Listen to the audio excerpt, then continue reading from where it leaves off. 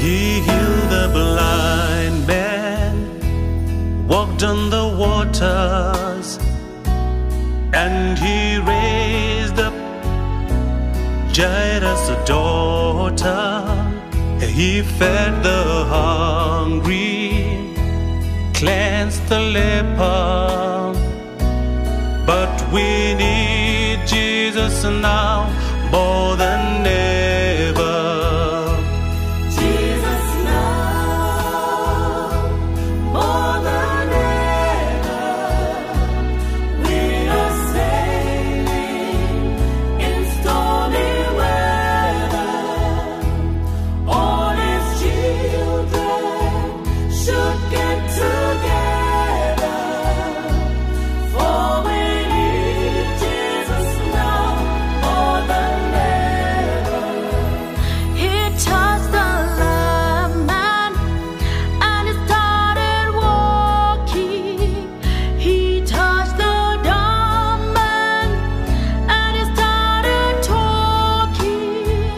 He put their lives all back together.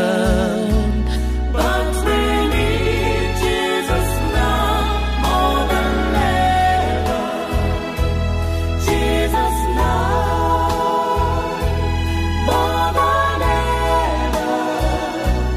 We are sailing in stormy weather.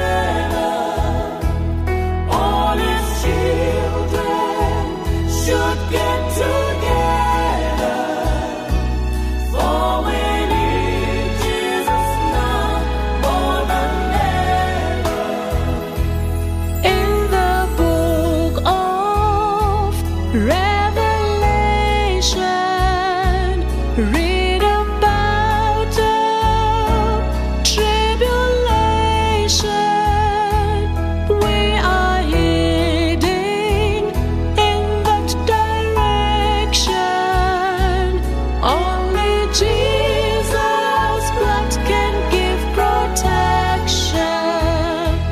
Jesus now, more than ever. We are sailing in stormy weather. All His children should get together, for we need Jesus now more than ever. For we need, yes we need Jesus now more than ever. For we need, yes we need Jesus now more than ever.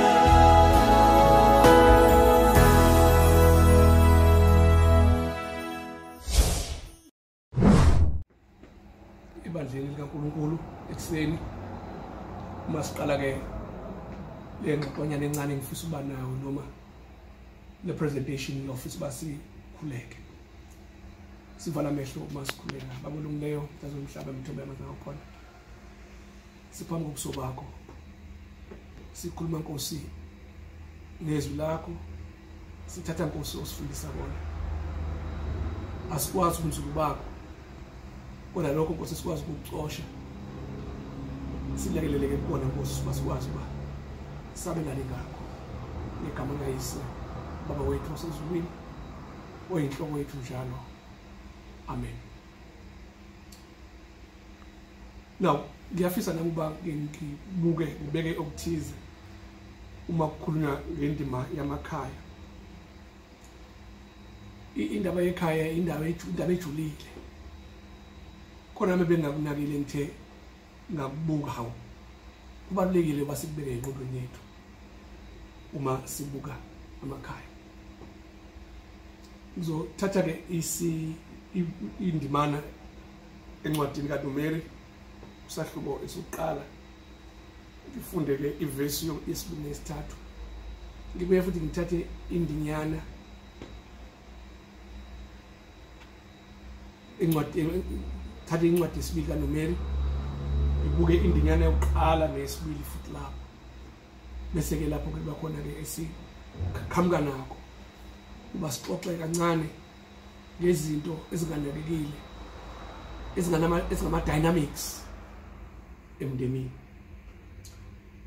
Uthi ke uNkulunkulu mayikhuluma Moses wena Aaron uthi balana umuntu wenhlangano yonke yabantwana bakaIsrael emndeni yabo nangezindlu zawo yise njengokomumo wamagama abo bonke abesilisa ngezinhloko zabo usukela kwabaneminyaka engama20 kuya phezulu bonke abakwaIsrael abaphuma impi wena noAaron anobabala ngamabandla abo. Ebesithi ke uNumeri isahluko sesibili indimane yokuqala nesibili athi ke uJehova wakhuluma kuMoses nakuAaron wathi abantwana bakwaIsrael bayakumisa kube yilowo nalowo ngasepaneleni lakhe ngasesibonisweni zezindlu zawoyise bayakumisa nxa zonke maqondana netende lokuhlangana. Mhlawumbe ni angisibeke nangesilungu kancane uthi ngesilungu the Lord chapter 1 verse wesibili nesithathu take a census of all the congregation of the sons of Israel by their families, clans, by their father's household, according to the number of names, every male head by head, from 20 years old and upward, all in Israel who are able to go out to war. You and Aaron shall number them, army by army. Ezekiel chapter 2, verse 1 and 2. The Lord spoke to Moses and Aaron, saying, the sons of Israel shall camp each by his own standard, with the banners of their father's household. They shall camp around the tent of meeting, tabernacle, but at a distance. Now, khona into engifuna siyibukisise uma uNkulunkulu esebakhiphe abantwana bakaIsrael esenabo lapha entabeni yaseSinayi wathatha inyanga ezintathu uma esuka nabo eGibhithe wayesiyoma ke ngasentabeni yaseSinayi isikhathi esingonyaka wonke. Now ke iBhayibheli lisifundisa ukuthi ngesikhathi elapho wabe sefisa uNkulunkulu ahlale nabo abantwana bakaIsrael. Uma esefisa ukuhlala nabo nazo isikhathi leso ke kwakhiwa ifanisha nazo zonke impahla eyayakha itabernacle. Ngifuna ukungena kuloko kodwa la ngifuna sibuke khona, ngifuna sibuke uma seqedwe konke laphelela itabernacle lakhiwa na uNkulunkulu ke khona ayisho yonke ufuna ukuhlala nabo ingakho lakhiwa. Chapter 25 Exodus. Noma seliphelile ke usethi ke uNkulunkulu ke Moses nawe Aaron balani abantwana bakaIsrael nibabale ngokwemndeni yabo na kwemizi yabo nangokwama tribes abo babale bonke babala. Now konke ngifuna siyibuke kancane lapha ebalekile ebengayinakile. Now nanokuthi inganakekile ukuthi khona esingahle sikufunde kulezo days ebuka singathi zibalekile ngoyindaba yemndeni. Ngaza uNkulunkulu ukuthi akubalwe nje kufuhleke kubalwe kodwa uthi ke lento mayenziwe ngokwemndeni. Abantu kufanele baorganize baqeqeshwe njengempi ukuze bakwazi ukuholwa ngendlela ephusile nabehamba. Manihamba ke nihamba ni movement fanele njalo bekhona ukuhleleka ukuthize ukuze into enizoyenza niyenze ine order. Nathi masimndeni kubalulekile ukuthi kube khona ukuhleleka ukuthize esibanako. Ingakho abanye njengamanje babhizi bakha ama-family trees. Now lonto le ngesiyinaka ukuthi ibaluleke kangakanani uma siyenza ngokwemndeni.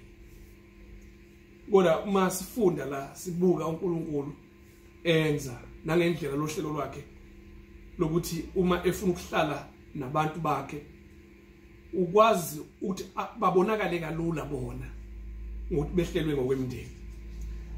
Now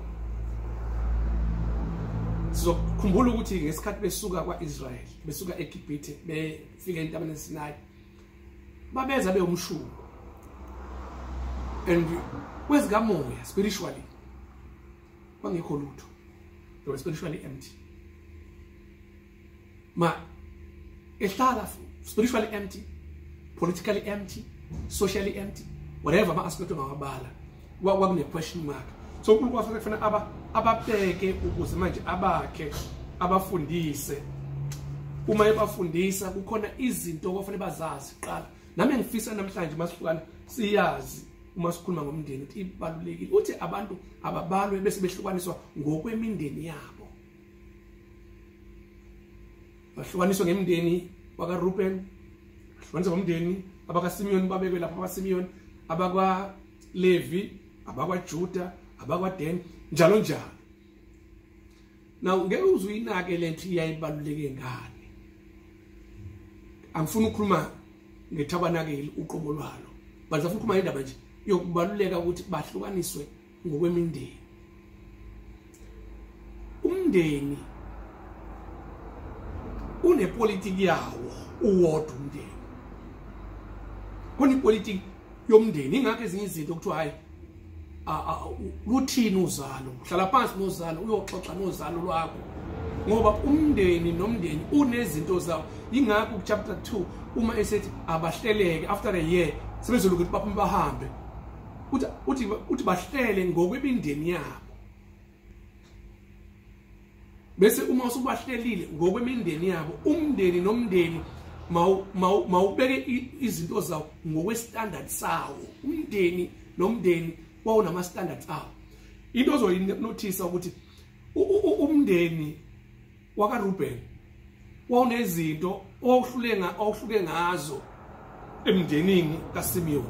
Umndeni wakaRuben wawuthanda njalo ukuthi because babezelwa inkosana. Uzokubona chapter 49 encwadini kaGenesis uzokubona lokuthi njalo babefuna ukuthi bona into iqalise ngabo unkosana unkosana. They wanted everything first. Ingakho uma ubaba wabo uJoseph rather uJacob uma esebabiza chapter 49 uma ebabusisa abanye ubabusisa ngezici zabo ngezinto abayizona ezinye futhi zabo ezingezinhle.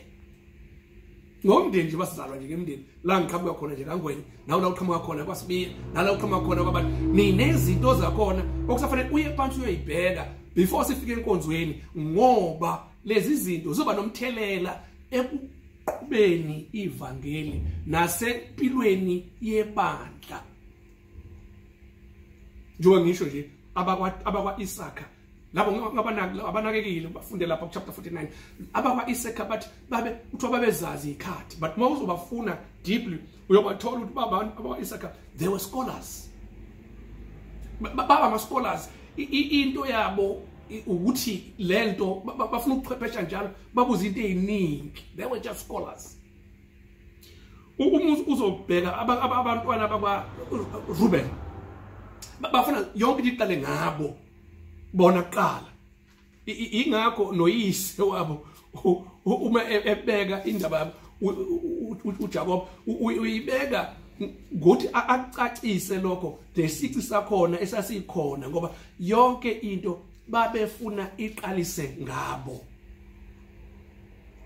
Yini ngenzekanga lokho ngoba befanele kwenzeke lokho isici sabo. So umndeni nomndeni unesici sawo nje ongeke uzusinake.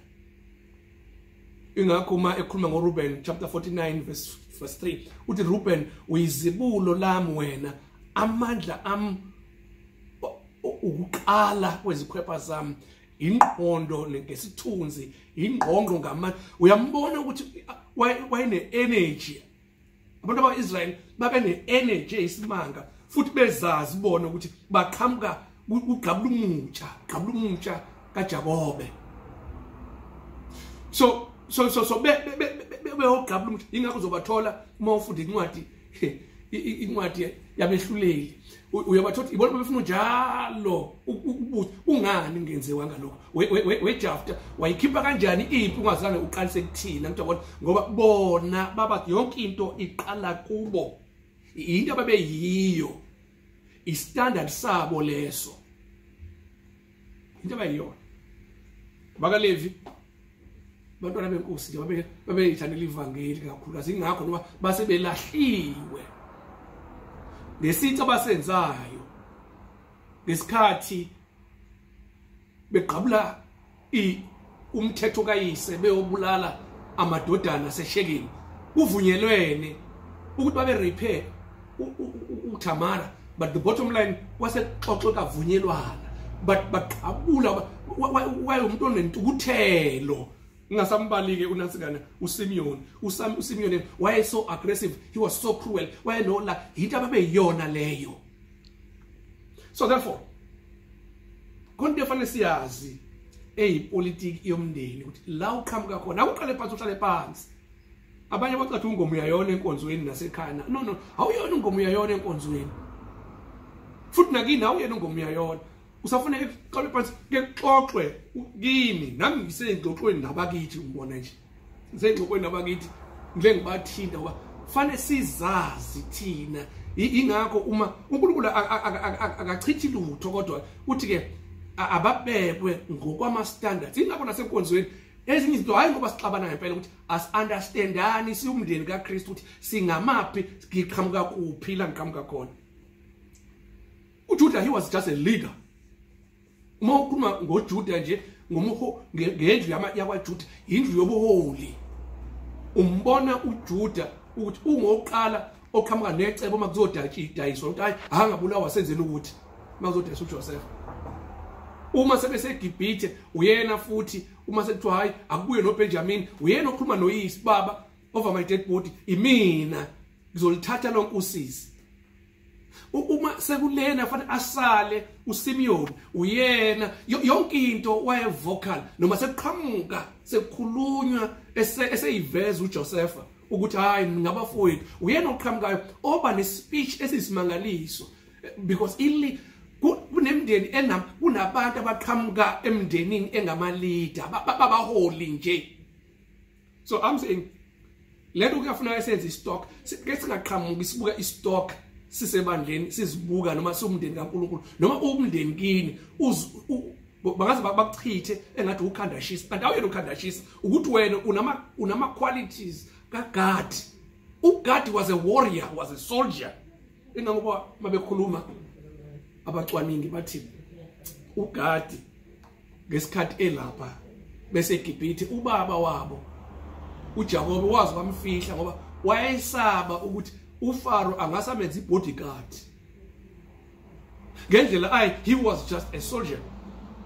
So behlelwa ngokwemndeni nemndeni bafowethu asifani sisebandleni asifani ukuthi indaba enkulu siba gijimela indaba ingxabano into exabanisile but ukhona into fanele siyibheke ukuthi umsuka uhlobo luni. Masho Thanito omunye umzalwanekazi wangapha sasikhonza naye angifuna ukusho kwenzenjani uthi umuntu wayeyambuza ukuthi esikolweni wawuyiphuma ini top 10 na uzozuyigqilaze kanti ukhuluma nomuntu ongeyona ongesana iskola ongeyona umuntu one political insight of everything okwazi ukuanalyze izinto in depth kanti wena ukhuluma ukhuluma nomuntu wakaGad oyicabanga ukuthi yonke into ilungiswa ngani ngesikhwili. Now these are the things ofanele sibheke semndenini yakithi. We need to go back and restudy. Even enkonzweni ungathi kuneyaluyalo ekuzona iyaluyalo ukuthi asikazi bheki kahle ukuthi thina ngokwe background ngizalwa ngiqhamuka emzali esibongweni esinjani esibongweni esithini before gibe because uNkulunkulu uma esebeka imithetho ubeke ishumi ubeka neminye imithetho ayibekayo bese hlala phakathi kwabo uma esehleli phakathi kwabo useyabafundisa ukuthi ke ba relate kanjani nathi noNkulunkulu. Ngoba lento leyo izosiza sikwazi ukurelate kahle noNkulunkulu. Oh, ngilalela kwesinye isikhathi uma kukhulunywa ngendaba yoku uma kufuna uraise imali ebandleni, uraise imali kuyoshawana laphana kuyogcina ngasavunyelwa nangakhona ukuthi kuzokwenziwa njani. Now sihloko ukunderstand ukuthi lo qhamuka lokho ukuthi uqhamuka unale tate le ka Asha, uAsha not necessarily Asha, yes uqhamuka ne tate kaZebulon, not Asha, kaZebulon, uZebulon owaye ubusinessman, into ayifuna ezentuthuko namabhizinisi akubona nasezweni la senza khona kwesikhathi hayi emsebenzini hayi enkonzweni nangaphandle uthola hayi uhlulekile ingoba awu understand ukuthi ubelonga kuphi. Ngeke ngibuke kwesikhathi abantu bafuna ungifuna enye into uyazi madoda bangifuna into engekho kimi. It's hard luck because nase inkonzweni nasemabandleni kubafundise sinabo size siyoxabana nabo sibafuna into ezingekho kubona. It's not in them, it's not in their blood, but it's a question yokuthi uhlale phansi nomuntu ngikuthandeke umuntu ngimbuke bese mase ngengamazi sengiyazi ngamhendisha kanjani because lokhu kuyangisiza ukuthi ngimbone ukuthi umuntu onjani unjani athi amaphiciphici. Isikhathi siningi abantu amaphiciphici masihlale kahle nabo abawona amaphiciphici ukuthi kodwa bane tate yakwaManase because uManase was always a reconnector. Uma konke eziningi ingakho noma kuthatha ukuzibulo kuyena akakhathazeki makunika uEphraim akumkhathazi lokho because wayinale yanto le ukuthi yena une reconnecting unalento ekwazi ukuhlanganisa abantu nana ngoba iyona into ayiyona emndenini asifani nasebandleni asifani sinama traits angafaniyo asoze safana. Ungangifuni babethu ungangifuni entweni engekho kuyona. Uma ungibona sengishona sikhanda phansi ngithulele ngoba usungiyise entweni ethize mina ngiyena ugadi mina angiyena umuntu othanda impi mina ngiyafuna impi mina ntuze kwami noma khona ungayifuni impi mina wena ngoba mhlawumbe ungabona ngathi umunye uyacubungula no dalwe kanjalo sidalwe kanjalo.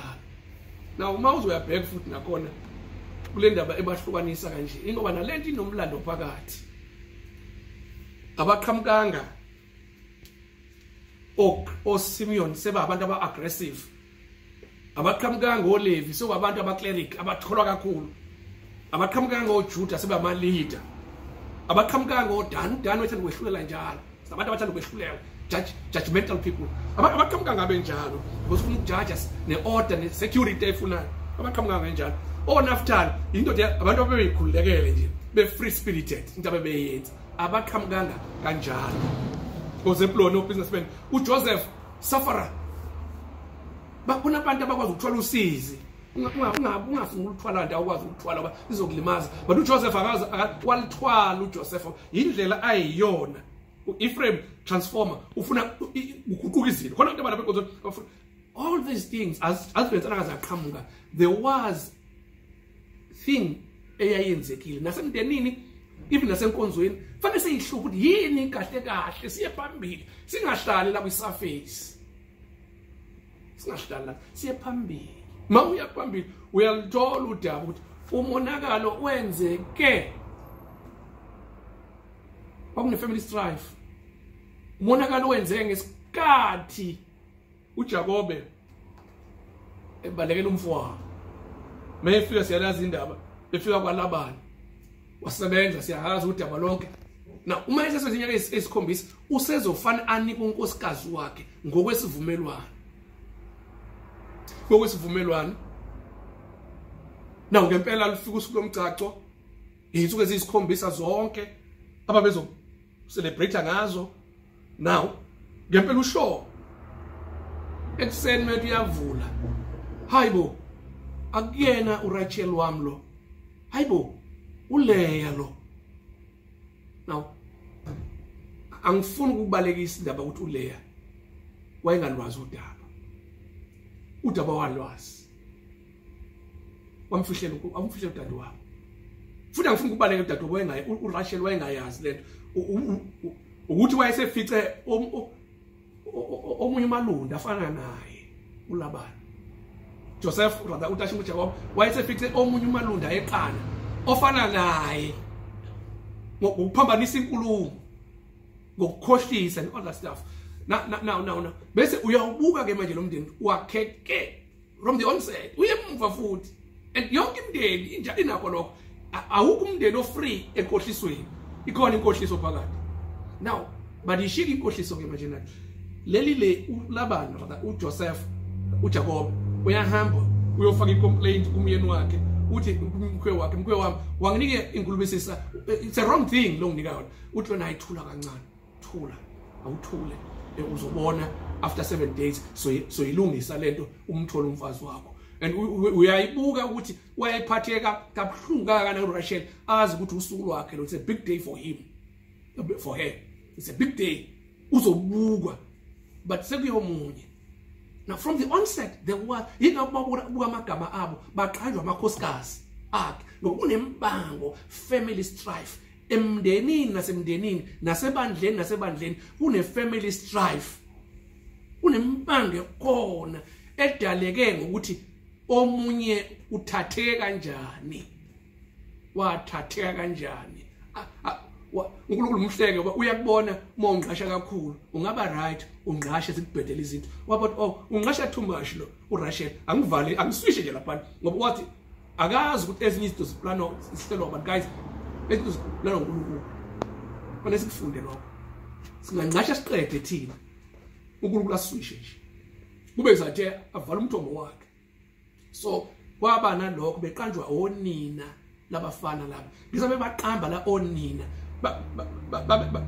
babelwisana phakathi kwamagama ezigameko nezigemegeme nezifiso nempi phakathi everything was there ingakho amagama khona hayi angifuni uze ngiwasho amanye kodwa ke kulunge kunjalo but ngithi ke mina ke asazi emndenini lesikhathi uthathwa bonkosikazi ubokwazi ukuthi khona intombi yayikhona yeyizona nomyeni wakho okunokwenzeka yayithandwa umndeni wapasa wena kwafaila yona isinengane ngaphakathi la sekhona nengane lonto le inenyavunyave yakhayo leyo nyavunyave yakhayo ungacabanga ukuthi inyavunyavu nje ethulayo but inyavunyave eba nomthelela oyaphambili lo mthelela ozongena nje ebandleni leyo nyavunyave leyo nyakanyaka lekho so nala lelikhaya kwakunaleyo nyakanyaka ayikho umndeni ongenawo inyakanyaka yawo and alikho ibandla elingenayo inyakanyaka yawo and akekho umfundisi ongenako okuzinyakanyaka la ekho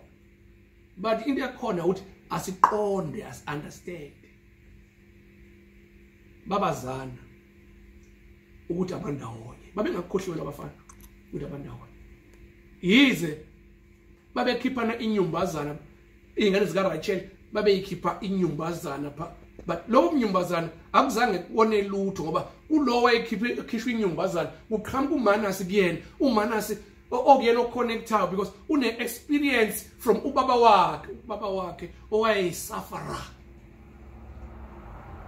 uyena umsebenzi omkhulu ukuthi aconnect abantwana bakaIsrael khona abantu la enkonzweni ofanele sibanike ispace ngoba baya uNkulunkulu baphile lonto le ikubona isemndenini bayithola ngokozalo ngokomndeni la eqhamuka khona futhi enye uyithola ngokomndeni ebandleni ngoba uma sesebandleni uNkulunkulu uthatha ingakho labantu bakaIsrael siyabathola kusambulo kuthiwa elinye igate libizwa uSimeon elinye igate libizwa uRuben but uma umthola uRuben lana wancishwa ngoba lo walwa waze wangena ezimpini zabantu abadala okwathi mase kufu Rachel wadelela uyise ola nomkayise ngito kukhona abantwana abanjalo nje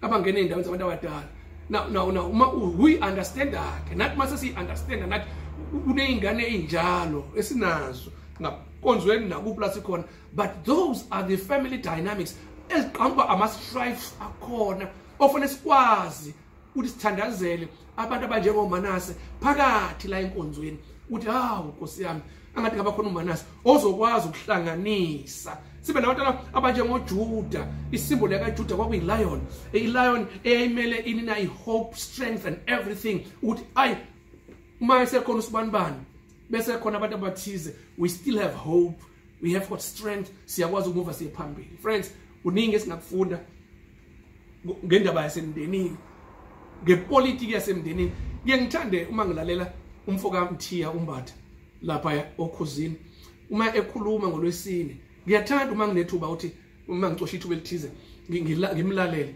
ngoba kunento eyiningi ayifundisayo ngeke ngaplalala nje isikhathi ngase ngeqeka kokunye ekhuluma ngensizwa ekhuluma ngomfana ekhuluma ngentombazane ekhuluma ngomnumzana ya ngayibuka lento ubona ukuthi kuneyintwana ezithize nje ama divorce angaka no gender based violence whatever lokho sekukhuluma ngesibeka nje la khona uyayibuka lento umthiya uyayikhuluma le ndaba ayinakekile ngoba kukhonto ezeqiwe uthi umfana simbize ngomnumzana kanti into zabanumzana zihlukile lezi abafana zihlukile umshado akonto yabafana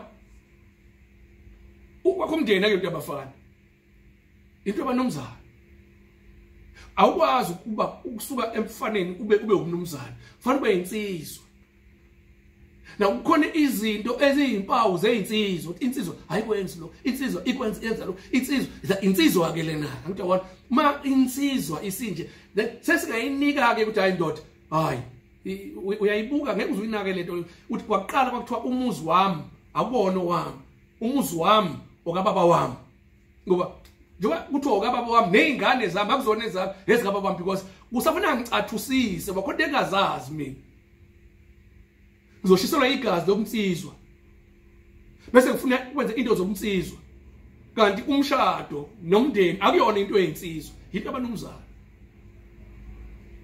yabanumzana ayiphathwa noma kanjani iphathwa ngendlela ethize ngoba bayazi abantu abadala ukuthi emndenini kunembango yasemndenini kunezimpi zasemndenini ziningi ubone ukuthi abandawonye abakhulumisana now bengakhulumisani nje nami nguyise wabo angikwazi ukuqoqa isimo because nami ngingena emshadweni nje ngabekwe ngingena emshadweni habo ngakumndeni kanti umfana lo wenza lo mndeni angabe umnumzana angafiki ekulolongweni yonke lesikhuluma ngaku gender based violence ayizu address of government usabona isiyilungisele thina ngemndeni ukuze sifundisane ipolitiki yasemndenini kwakuthi intombazane iyocimela kuqala bayakona ukucimela uthi uyocimela uthatha unyaka before umshado bekhona sebongululeka ke abazi kabanzi kalodaba nami ngiyangena nje kodwa ngizama ukwenza isibonelo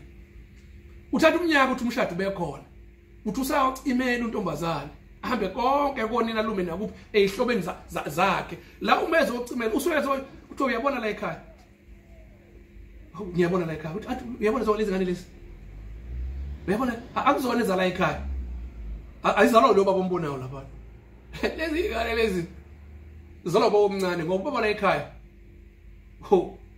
konakele emazambaneni akhe so la emndenini kunesithi khona imfihlo afika zotshelwa yona athi bese intombazane yami unokwenza la uyakhona ke uzohlangabezana nento efana nale izo addresswa kanje uma i-addresswa kanje lonto leyo wena understand so ngoba isiyongena kwenye into isoba umfazi manje fika kwenye indawo kuthiwa lalala asinamali la ekhaya wozobona atshela umalumekazi wakhe lapha buka lapha imva nayo ikhona ngempela unoha uyena siyakhunkula la ekhaya kodwa umine lokungafika because kunama secrets kunezinto zemndeni atshelwa zona la uyakhona ungathi ufica into nenje ukuze lonto le iyakha itshela wena ukuthi uma usufika lapha you are not surprised abantu abaningi uma uzolala phansi uthi sekunama divorce cha uma sesibhethisa kahle hayibo ngoba ku-gender based violence lesikhathi si-lockdown mningi nami ngishona lela ngishona khona ngiyolusa lapha ngiyabizwa ngiyolusa lapha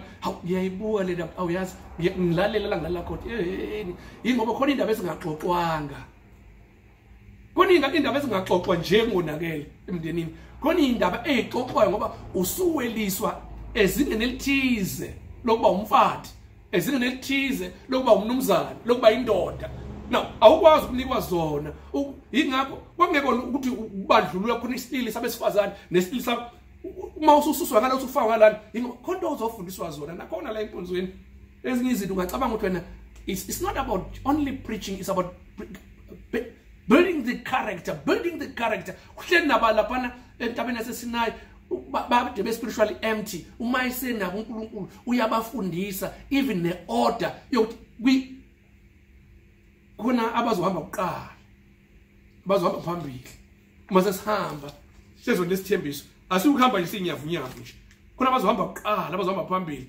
balandelwe abathize uJuda wayese east uIsaka babese east noZebulun bese east umuntu ebaqhuba uZebulun kunebhena eyayibaphethe bonke kunebhena eyayibaphethe bonke thina la ngiqhamuka khona ibhena yethu igama elithwele thina sonke umntibande benomabuyi ibona basithwele lapha sesikhama sezizinhle eziningi sezizinhle eziningi sithwelwe yibona okufanele mase ngisenkonzweni ngibe ngikhumbule bese ngiyilungisa futhi uNkulunkulu bese ngilungisa lento yamantimande bisikwazi ukuba ibe asho njalo uPaul asho njalo uthi uPaul uGenesis encwadi yaseGalatia angisase ngiyifunde ba izivuka emaminithini noma bingekho emqondweni wami abaseGalatia isahluko esesithupha kwabaseGalatia uthi bonke abamba ngalendlela makube ukuthula nesihawu yebo kusho Israel kaNkulunkulu mangingabe ngisakhathazwa umuntu ngokuba ngiphethe emzimbeni wami izimpawu zikaKristu Galatians chapter 6 iverse eka17 uma usenkonzweni zonke lezi zinto manje na uyayilungisa uNkulunkulu bese kuba khona ziphenduke zibe zimpawu zikaKristu but ngiyazazi ngakungena noma ikuphi nendawo ngiyawazi ama family strifes angisaba lama family strifes uyawathatha walungise positively kube intshisekelo manje uma uyiRubenite kube intshisekelo yokuhambisa umsebenzi ufuna number 1 njalo because uRubenite ufuna number 1 njalo ube number 1 njalo ekhanjisweni kwevangeli awusabhekile ukuthi uqanjwe kanjani kodwa usubheka ukuthi uNkulunkulu usekulungise usefake izimpawu zikaKristu kithi lento efuna ukubonwa yizwe unfortunately ayikho but lilonke ngifisa ukubeka nje ikalenda ukuthi sifane sazi ukuthi thina sonke siqhamuka emndenini ethize enezici zawo enokuthakathaka bawo izici eziwubuthakathaka ezinye izici zazo eziwubuhle okufanele ngizazi ukuthi ngikuphinendawo nami ngiyazazi ukuthi uma ngiyibheka ngihlola kade ngibuka abantwana bami ngiyababuza nginoBenjamin wayengathini uBenjamin hamba uyombuza abantu bakaIsrael wathi ini nithini kimi wathi ngamane siyona because uBenjamin wayenenhliziyo encane uyambona uzalwe egcineni unina kamazi nokumazi inhliziyo ingaka wayengempisi wolf ravenous wolf ayifana nayo and lithi iBhayibheli wayenamanxele ayo 600 those 600 left-handed people ngize ngisole ngidlala uGideon wayenawo ehambe empini wawungeke umthinti sinabo Benjamin bese siyabazi oBenjamin uNkulunkulu uyabalungisa ebese efaka izimpawu zakhe uBenjamin abantu abanentshisekelo abalwayo ukuthi the good news must go on uNkulunkulu asibusise ehlala nganeni lokushiya nje okuningi but I've been just blessed when I was reading this thing about the children of Israel, reading in depth about them. There's a lot we can learn.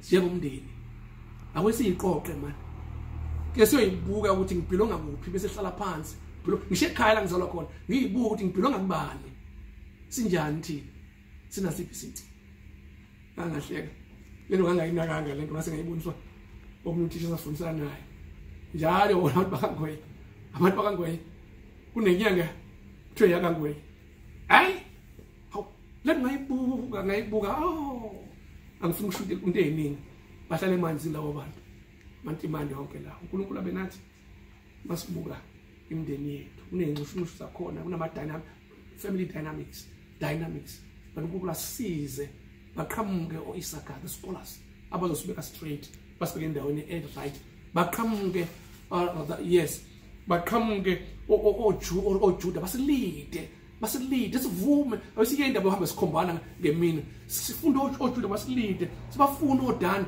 bakwazi ukuhlalela indaba ezicayi yes uNkulunkulu abenathi sivala amehlo masikhuleka babona umnyango nomhlaba uthokoza khona kamuso lokho manje zinento eziningi ezishisa ngaphakathi Sometimes we think we are right, yet we are not right. Sometimes but in the essence asukela.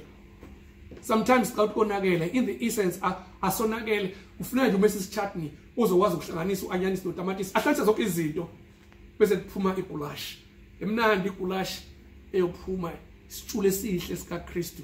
Sibonakala ukuthi we are not spiritually bankrupt, ukuthi we are spiritually disorganized. Sense we're spiritually organized. It begins at home, whereby we understand our characters as individuals, as families, as clans, as a tribe, as a church. Amen.